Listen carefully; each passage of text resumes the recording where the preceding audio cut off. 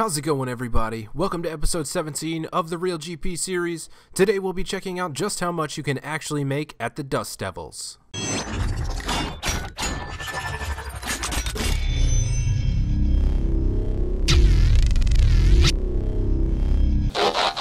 Thanks everybody for coming back to check out the most recent installment of the Real GP series. If you haven't done so yet, please give me a follow on Twitter and Instagram. You can see when I release new content as well as see different types of player submitted achievements. If you'd like to submit an achievement, you can do so by sending it to me directly on Instagram or posting it in the achievements channel in my Discord. If you need the invite link to the Discord, please find it below in the description. Additionally, if you're looking for some new bossing teams, please feel free to join my clan chat. If you don't need a bossing team and you're looking for a place to just hang out, it's good for that too.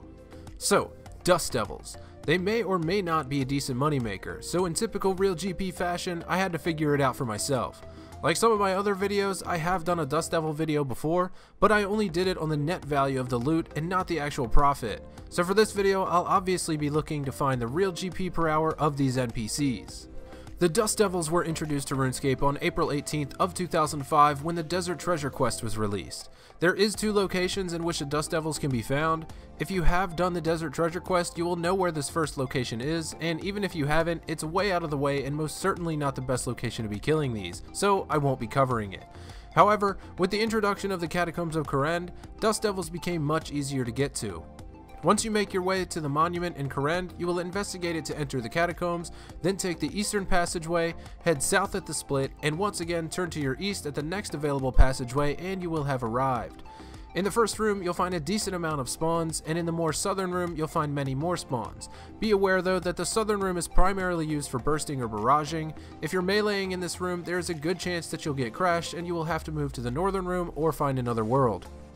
The Dust Devils are a fairly weak NPC with a combat level of 93 in the Smoke Dungeon and level 110 in the Catacombs. Since this video is mainly focusing on the Dust Devils in the Catacombs, I'll only be talking about the level 110 Dust Devils. These level 110 Dust Devils have an accompanying hit points level of 130, they are not aggressive, their maximum hit is 10, and their weakness is actually magic, but for this video, we'll be using melee. You will also need a Slayer level of 65 or higher to kill the Dust Devils, as well as completed the Desert Treasure Quest up to the point of entering the Smoke Dungeon to be assigned them as a Slayer task.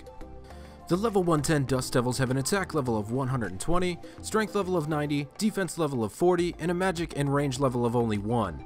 As for their defensive stats, they have none to speak of for any attack style. Their primary weakness of magic comes from their magic level being 1. As we should know by now, magic defense is calculated by magic level, so with a magic level of 1, there is no magical defense to speak of. Many people choose to burst or barrage the Dust Devils because of their weakness to magic and very fast Slayer experience. Because the Dust Devils drop table isn't stupendous, bursting will most likely break even, and barraging will most likely actually lose you money. But with meleeing, although it is slower, it will turn a profit.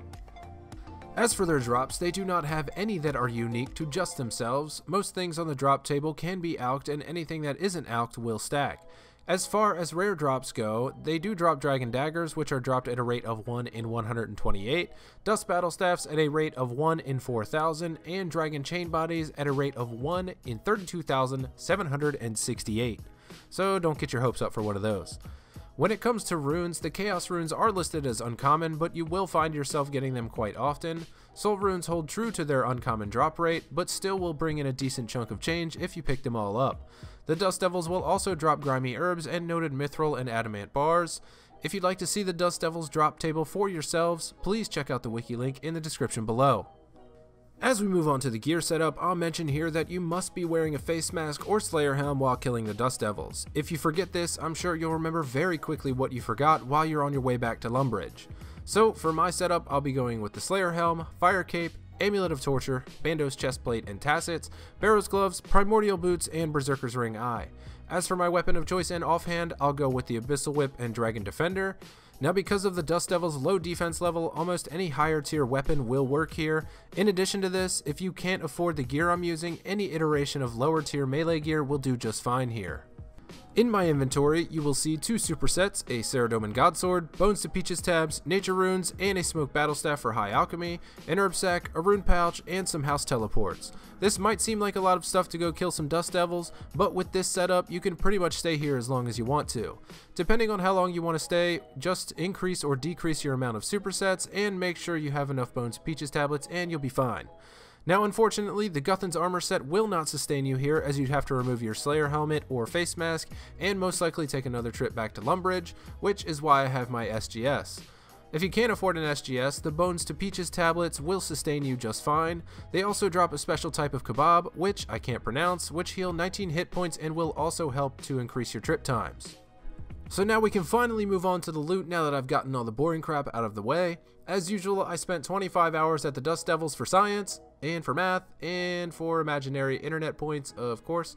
I managed to rake in 3,211 kills, which averaged me about 128 kills per hour. Over the course of the 25 hours, I ended up grabbing 9,089,754 GP in total loot, and I even managed to grab a Dust Battle Staff at that 1 in 4,000 drop rate. Yay, 17k. Anyway, as for supplies, the only things you'll use here are supersets, Bones to Peaches tablets, and Nature Runes. As for me, my supply costs ended up being 203,930 GP, which gives me a total profit of 8,885,824 GP. Divide this by the 25 hours and I'm left with 355k profit per hour. So, as for my final thoughts, Dust Devils really aren't that bad. I mean, in terms of profit per hour, they're definitely not the greatest, but they're still decent for such a low-level Slayer monster. In terms of XP, I managed to grab about 67,000 attack XP per hour, which definitely isn't too bad for not being on a Slayer task. So I'd say that even if you are going to melee these for your Slayer task, they're still worth doing. And also, if you're a lower-level Slayer and might need a quick few 100,000 GP, spend a couple of hours here and I'm sure you'll see some decent profits. But that is going to wrap up this episode of the Real GP series. Thanks again for checking this video out. If you enjoyed this video, consider giving it a thumbs up as it really helps the video spread around. If you have any questions or comments, please leave them down below. I enjoy reading and responding to them, and I'll try to get to every single one that I can. And last but not least, if you haven't done so yet, go ahead and tap that subscribe button for me on your way out. I will see you all next week. Take it easy, everybody.